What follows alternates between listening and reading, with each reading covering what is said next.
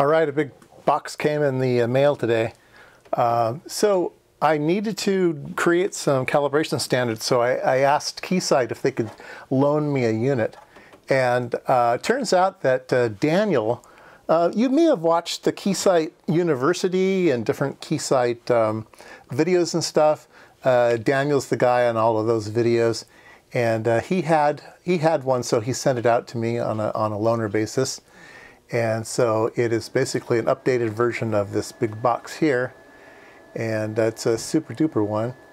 It's got a lot of options in it also. So it has DC bias options and things like that. So let me turn it on here. All right, so this is the Keysight E4980A. It measures between 20 hertz and 2 megahertz, so perfect range. This one doesn't go down low. I would like it if it went down low, but this one does not. So it comes with nothing. And I noticed when I turned it on, there's an actual power counter. How many times has the instrument been turned on, and how many hours has the instrument been on? And I'm the first one to turn it on, I believe, at least for any length of time. It has the standard 4 Kelvin connections, so we'll have to use my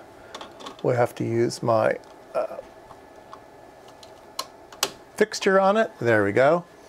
So if you notice that it is flickering between femtoamps and femtofarads and attofarads. Yeah, attofarads. So it's got a really good zero in it. Let's see here, measurement setup. Let's turn averaging on. Here's averaging. I'll go ahead and set averaging to 8. Let it settle down here. Yeah, there's still a lot of noise between femtoamps and I want to say femtoamps, femtofarads and attofarads. That's just words I have never said before. And so let's go ahead and pop in a device here. And this is a 1,000 puff capacitor. That's what it's measuring. Currently, we are measuring at 1 kilohertz. We can pop in a different device here. This one is 10 nanofarads. And look at the accuracy, 5 digits after the decimal place. That's just nuts. That's absolute nuts. Yeah, I'm gonna have a lot of fun with this. So let's go ahead and measure. So the two that I just put in there are 1% values, and this is certainly within, just squeaks in under 1%. 101 would be 1%, 1009, so it just squeaks under 1%. This is a 1%. Let's see how he's doing. Yeah, he's doing fine. All right, it's like 0.2%. Now I have some capacitors like this one that is a 0.3%. So let's pop him in. And he is measuring 15.753. 753, and it's marked 752. 752. And let's change the frequency. 753, yeah. Let's see, we can change the frequency right here. We can take it down to 20 hertz. 7.6, going the wrong direction. 1 kilohertz, 10 kilohertz. So at 10 kilohertz, it's measuring exactly what it's marked on the front. So I'm not sure exactly what they used. This one is marked 0.3% as well. Let's see how he does. And it's within 0.1%, 0.17%. So he's good. And I have these little guys here. These guys are 0.5%. And 158. And this one is 325. Very nice. And this one is, oops, and this one is 180. So all of these capacitors that I'm just showing here, I'm going to create these as secondary standards. I'm going to measure them in careful conditions and everything, and write all these down, and then these will become my standards that I'm going to use. Now the cool thing about this instrument also is it, let's see here, measurement setup, list setup.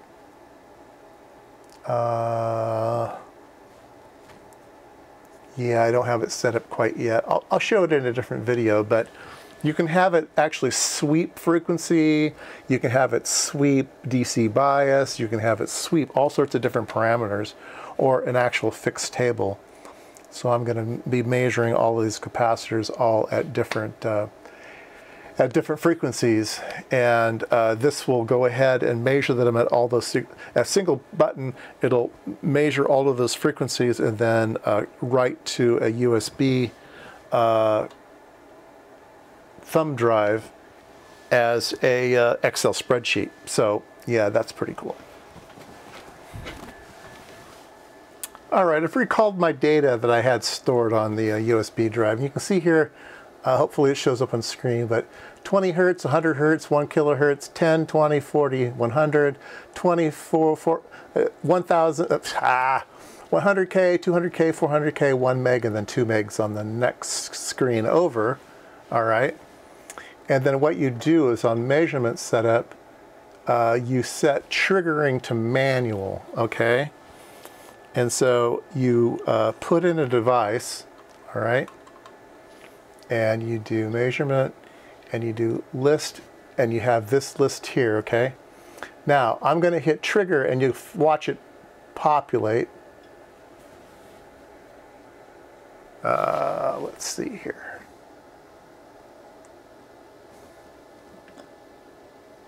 Oh, I'm sorry.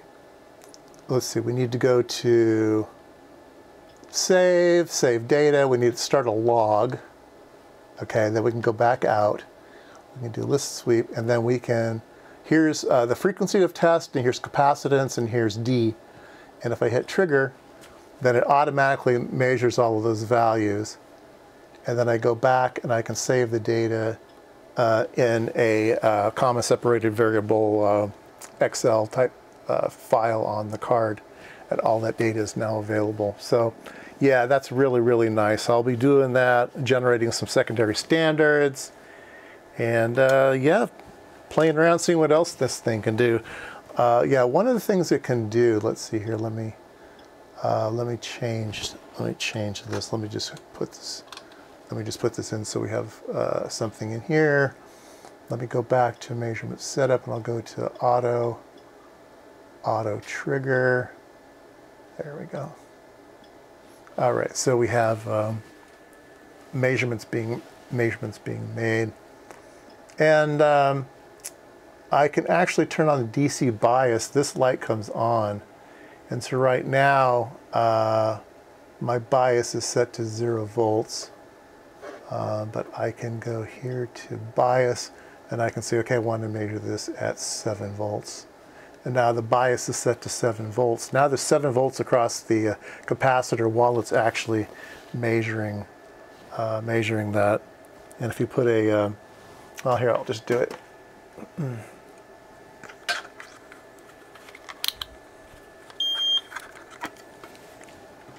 If you actually put, is that in camera? No, it's not in camera. Oh, right there. If I take my voltmeter, whoa! I throw it on the floor. All right, and we measure across the capacitor. You see that we're measuring 7 volts. So we're applying an actual DC voltage across the capacitor while under test. So that's all built in. I have some equipment that you can do it with external. I haven't really set it up yet, but supposedly I can use the box underneath here for the DC as an external power supply and everything, but I haven't tried it out yet. This thing's got it all built in, which is super, super nice.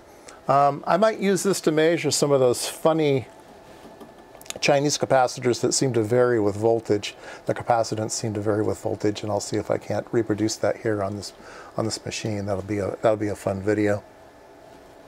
Anyway, just wanted to show a quick video here on, I have a instrument to help me out on my journey of trying to get this other LCR meter up and running, create some cal standards, and hopefully be able to tweak the other machine into giving me some good results. It's pretty close. The other machine is very, very close right now.